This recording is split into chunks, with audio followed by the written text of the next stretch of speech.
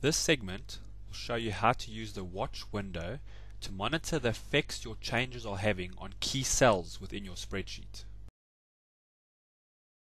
In this example, we have a spreadsheet that has been built over two sheets, one sheet containing the inputs and another sheet containing some calculations and the results.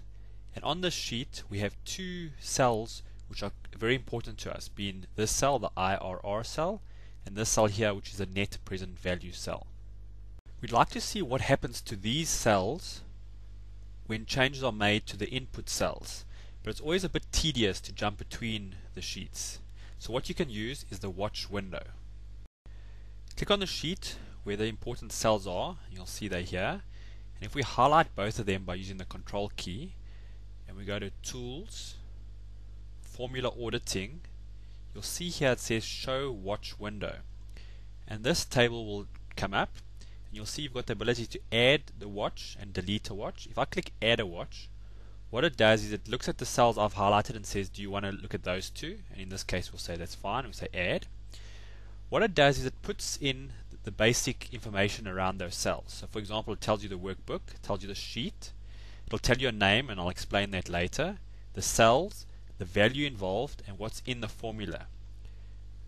Now, when we go back to the input sheet, you'll see the watch window stays there.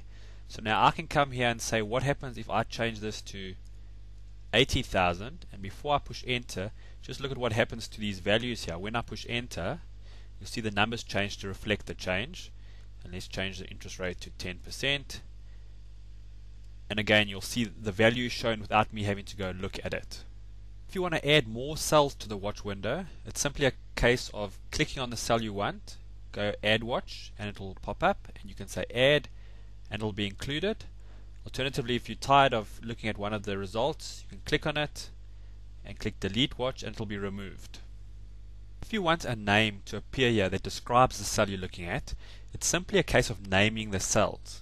So for example, if I click here, which is the resultant repayment, and I go up here and I give it a name, and we'll call it repayment, when I push enter, you'll see the name appears here. You can make it a bit bigger, so that at least you can see what you're looking at.